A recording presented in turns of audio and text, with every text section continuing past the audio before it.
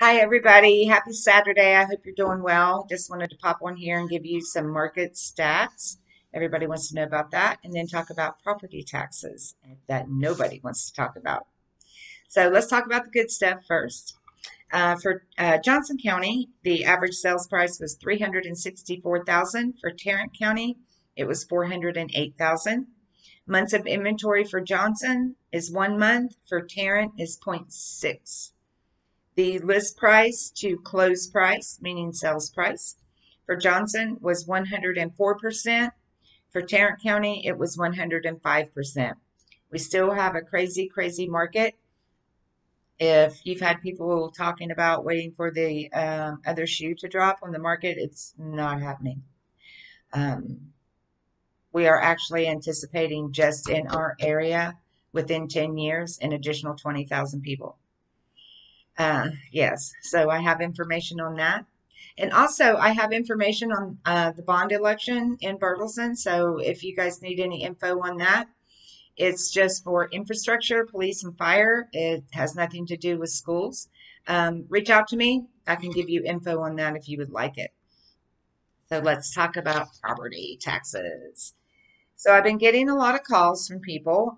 What do I do? How do I do it? It's too high.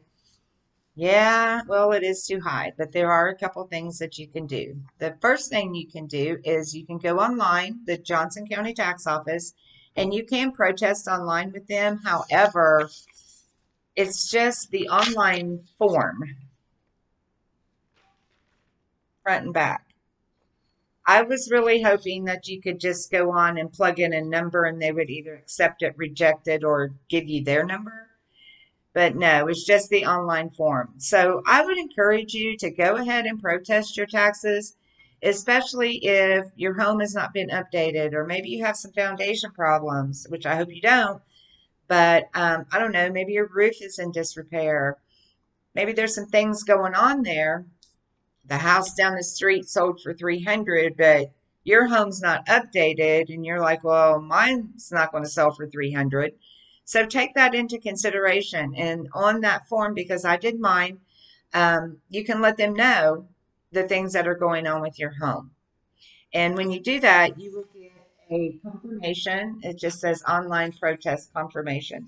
And then somebody will get in touch with you over that, and you can either go in person before the appraisal board, or you can talk to them about it over the phone, which I would encourage you to do that.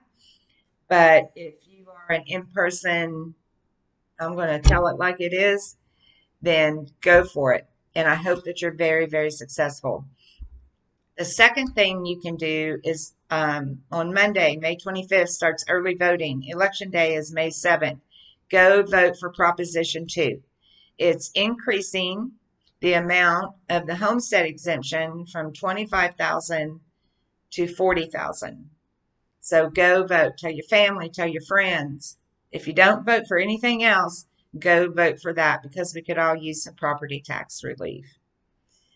Now, if I can do anything else for you, please let me know. You know, I'll be more than happy to help you. If you know a family member or a friend that's thinking about moving, please give me their information. I promise I'll take great care of them.